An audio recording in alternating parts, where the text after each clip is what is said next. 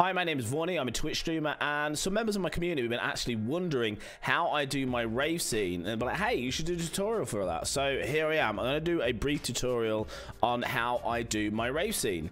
I'm going to assume you have basic knowledge of OBS and Stream Deck, but this can be translated into, you know, Streamlabs or other broadcasting software. Also, you don't necessarily have to have a Stream Deck. You can have a numpad, which, you know, triggers certain key bindings, etc. It can be translated across. But for this tutorial, I am going to assume you have basic knowledge of OBS. I'm not going to go too much into adding scenes. I'll just briefly go over them. And if it's something you guys want me to go more in depth with, then maybe I'll throw a tutorial about that. So we'll do that. Also, just before I get into this, I just want to let you guys know this is just one way of doing this. There's probably tons of other ways, easier ways, but this is just the method I use, and hopefully some of you guys can take something away from it and, you know, come up with some pretty cool fucking ideas. So let's just let's go straight into it. So basically, I'm going to show you guys in studio mode. So this just gives me the ability to, you know, record my screen and show you guys as well without fucking with other programs and stuff like that. You guys want to be focusing on the left hand side here, the preview box, and I'm also going to have my Stream Deck here to show you what I actually use and trigger within the Stream Deck. Again, this can be translated over to a numpad. What I've done here is I've stripped down my scenes. Normally I have a load more scenes than this, but for the sake of this tutorial, I've stripped them down to these because this is everything I use for my rave scene. So we've got a main screen here, which I'm literally just showing you guys. I got my screen, which I'm showing the screen. And then there's the rave scene. What I want to focus on first is my cam source scene. So basically, this is the scene I add into other scenes as my main camera source. Now what that allows me to do is to add one source within a scene, which then I can take that scene into other scenes and edit that separately. I know that's hard to get your head around, but it makes managing sources a lot easier in my opinion, because you only have one source. And basically, I'll be doing another tutorial on how I do my green screen as well, because I don't have the best lighting in here. So I do a little hack, and what the source within a scene and then importing that scene into another scene allows you to do is to have more control over your green screen. But that's another tutorial. So basically what I have here is my Sony a5100, which is the main camera I use within a scene on its. This is just literally all I have. How I applied that was literally, as you guys probably know, add video capture device, and then that's in there. Then I fiddle with the green screen, which is a whole other tutorial I'll get into. So once I've added that within that, then basically I can add that cam one source as a scene into other scenes. So for example, in my main scene here, add, and now you add a scene rather than a source. So you go to add scene and add your cam one source scene within this scene. What that allows you to do is to change your camera in one scene, which will then affect every other scene, if you know what I mean, because then you don't have to go through every single scene and add another source. You literally add it here and then it edits every single source, so it's all in one place. Now this is initially weird and hard to set up, but once you've got it, you can literally change this camera anytime you wanted, and it affects every single one of these without having to go through one by one, adding a source, then editing that source. So now we have our camera source scene set up. Let me go into the rave scene and just show you the layers that I have within that rave scene to be able to do what I do. So here we go. In the rave scene, this is literally every single thing turned on. So if I get my Stream Deck here, you can see this is how I have it set up. So I have a separate Rave folder, which I will literally go into, and then I will, you know, press the Rave button here. I'm not going to press that now, but I've got that set up. I'm going to assume you have basic knowledge of the Stream Deck, and I'm just going to literally show you what I have set up within here. So this is just literally an OBS Studio scene, which I changed to. I'm not going to press it because I don't want to obviously go into that, but whenever I want to do the rave, I'll press this button here. Then all that's left for me to do is to trigger everything on and off like this. I'm literally going through and just touching every single button. This is my delay effect, this cool trippy effect here. I'm going to do a completely different tutorial for this, but for now, that is one of my effects that I have.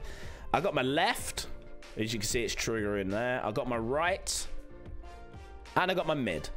How I've got these set up is they are just scenes within a scene, because I like different colors. As you can see, I've set up a kind of a bluey here and a purple guy here and black and white here, because I think it just looks cool. So how have I done that? So basically, if you can see down here, you can see if I flick between the scenes, I've got left, I've got right, and I've got black and white, which is the middle one.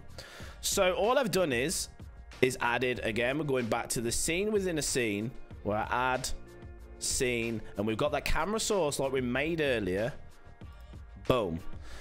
Then what it is just this camera source. Then what I've done is actually added effects to the scene itself. So instead of going here and adding effects to the source, I don't want to do that. I want to leave that source clean. I want to go to cam left, actual scene, go to filters, and then I've added some color correction here. So I've basically just taken the way you do that, again, add, right click, add color correction, and then all I've done is change the hue shift and changed it to be this blue color. Boom.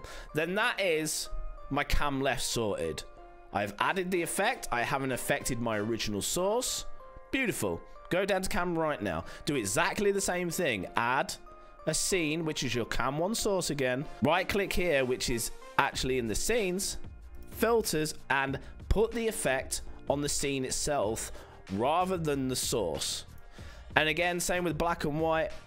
Again, I'm not going to go through it. Add, right click, filters, boom, color, and there we go. We have these 3 now. Leave them in the middle as they are set up. Left, right, black and white. Let's go back to the rave real quick. So how did I add this left, right, black and white to this rave scene itself? All they are is scenes within a scene. So you remember these scenes we just created, black and white, left and right. Within the rave scene, all we're doing is adding those scenes that we just created, black and white, left and right. Then once you've added them, all it is about resizing them. I left black and white as it were in the middle. The right one, for example, I've literally scaled up a little bit and added it to the right of the screen. The same with the left.